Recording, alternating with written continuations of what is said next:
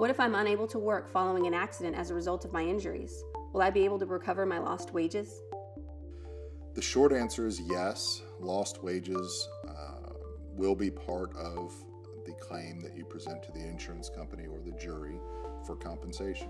And obviously it's up to the negotiations with the insurance company or ultimately the decision by a jury whether or not to give you that compensation. But personal injury claims are comprised of many different components.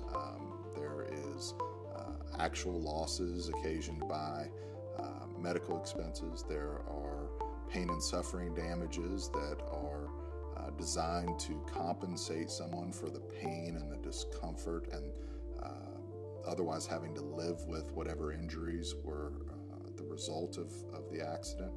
And lost wages is another component. And the theory there is that but for the injury caused by the at-fault driver, you would have been working and earning income, and therefore the at-fault driver is on the hook for your lost wages. Now, there are other ways to protect against that also. There are insurance policies that are designed to provide compensation for short-term and long-term disability that might be available.